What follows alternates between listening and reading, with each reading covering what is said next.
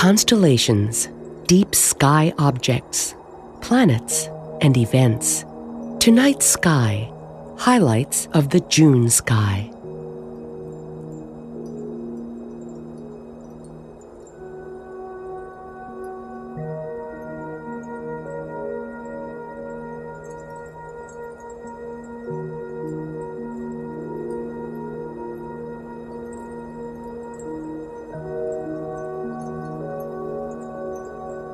In the evening, look for the reddish glow of Mars in the southwestern sky.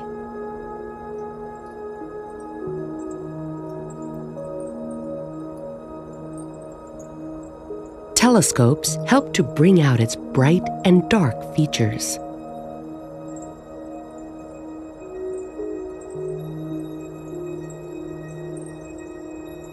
Fainter Saturn follows behind Mars, appearing higher in the southern sky in the evening.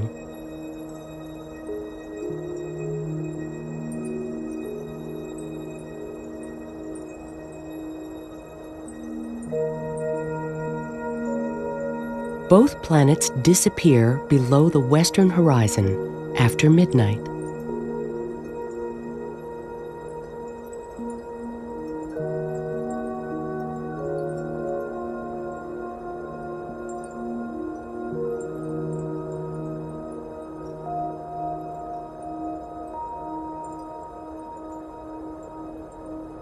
Turn your gaze upward to find 4 distinctive constellations.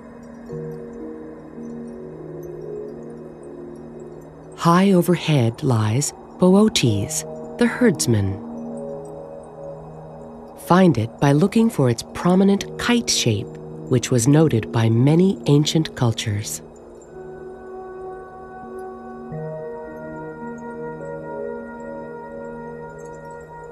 Arcturus is the 4th brightest star in the night sky. The star Epsilon Boötis is also known as Izar.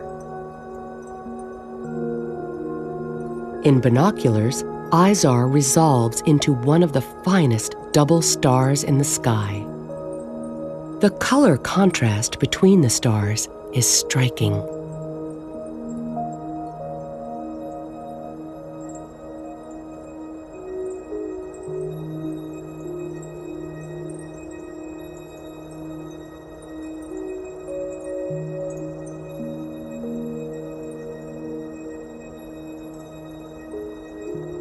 Just to the left of Boötes lies the northern crown, Corona Borealis.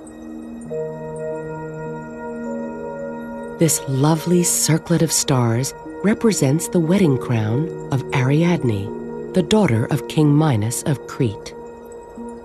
While the stars are not very bright, their pattern is easy to pick out.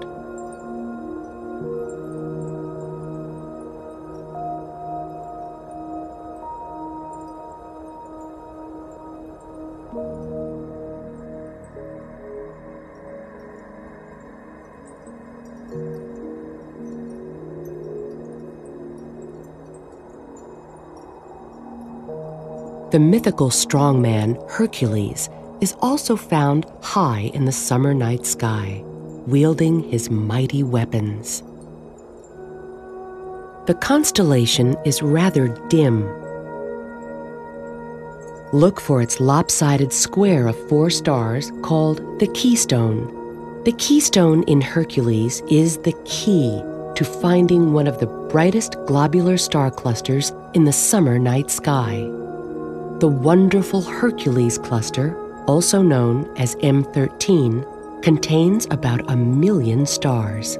Outside the keystone lies another magnificent globular cluster of stars, M92. Globular clusters are collections of closely packed, gravitationally bound stars.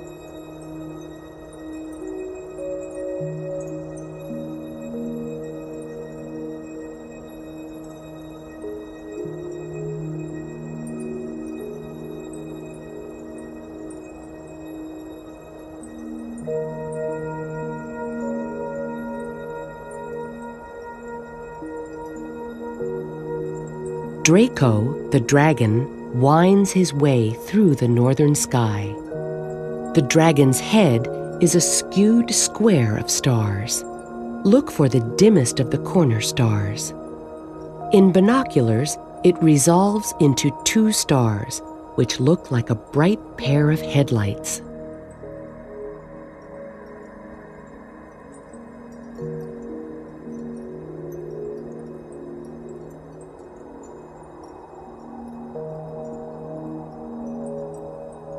Jupiter makes an appearance in the early morning sky as it peeks over the eastern horizon just before sunrise.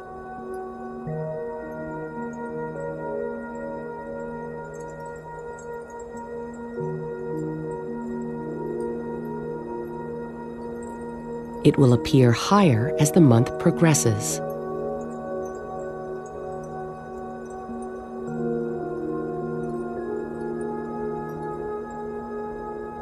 Venus sneaks up to Jupiter near the end of the month.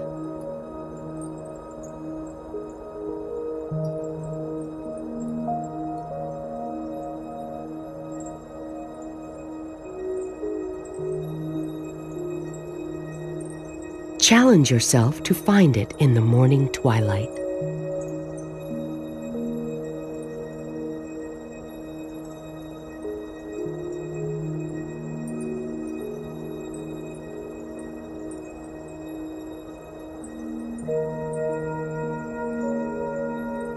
On June 4th, a partial lunar eclipse will be visible for sky gazers in most of Asia, Australia, and the Americas.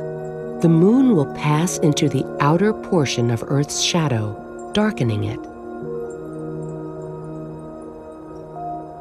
On June 5th to 6th, an extremely rare alignment will take place.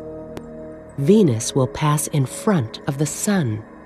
During this celestial event, called a transit, observers will see the black silhouette of Venus slowly cross the face of the Sun. Most of North America will see the beginning of the transit in the afternoon and evening of June 5th, whereas much of Eurasia will see all or just the end of the transit in the morning on June 6th. This year's Venus transit is the second and final one of the 21st century. The previous transit was on June 8th, 2004. Transits of Venus happen in pairs, 8 years apart. The next set of transits will occur in 2117 and 2125. The night sky is always a celestial showcase. Explore its wonders from your own backyard.